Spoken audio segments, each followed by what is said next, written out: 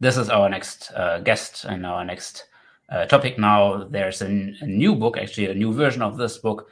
The Modern C++ for Absolute Beginners book has a new version, second edition, and we are going to talk with the author now about this. Let me bring on Slobodan. Hello, Slobodan. Hello, Jens. See, also you're sharing your book, so I can share that. So tell us about the new version.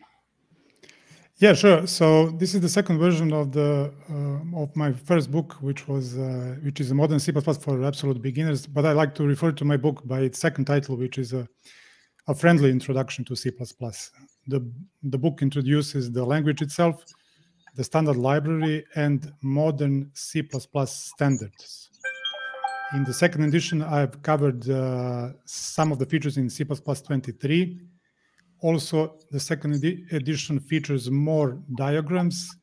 And one of the feedbacks I often received is that people would like to see full source code projects. So I've included 6 new full source code projects in addition to the exercises. So I'm very much looking forward to having a discussion with people on Hubilo platform.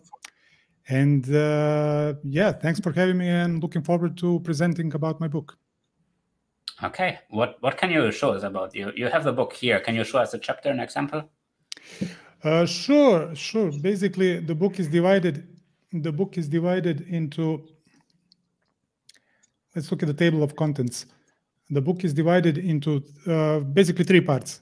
The first part deals with the language itself, the basic facilities in the language, followed by the abstraction mechanisms such as classes and templates. Then we move on to the standard library, where we cover some of the most used algorithms and containers, etc. Also, finally, we are addressing the notable features introduced in C++ 11, 14, 17, and 23. And finally, at the end of this book, there are basically 6 source code projects fully written out with the basic commentary, etc., etc. So after each of these theoretical introduction, there is an exercises part with solved source code exercises, which I've also included after every chapter. So I'm very much looking forward to any questions you might have about this book, and looking forward to it once again. Okay, thank you. You're welcome. So if you're curious about his book, he'll be later in the launch. And yeah, I've heard very good things about your first version, and it's very popular. I can kind of see at which books people look, and your first version has been in the top 5 there at Meeting C++. So definitely there has been some interest in that book. And now we have a version which also covers the newer standards. Maybe we should talk about that a little bit. What's like your insight with C++ 20 and 23? Well, basically, in the second edition, I wanted to focus more on.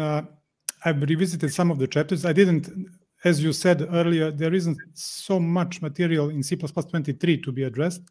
But basically, what I put my focus on were addressing and readdressing a couple of topics which were introduced in the first edition. And I also introduced many more diagrams. People wanted to see more diagrams, visual representations of certain concepts, so I did that.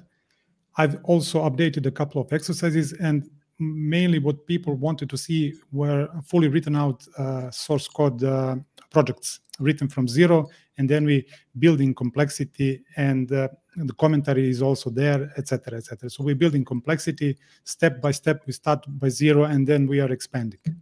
So I'm very much looking forward to any questions in the Hubilo platform after this presentation.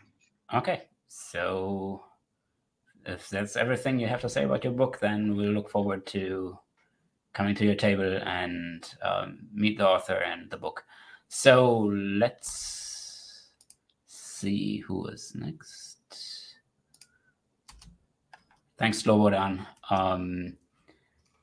We have Conan as our guest now.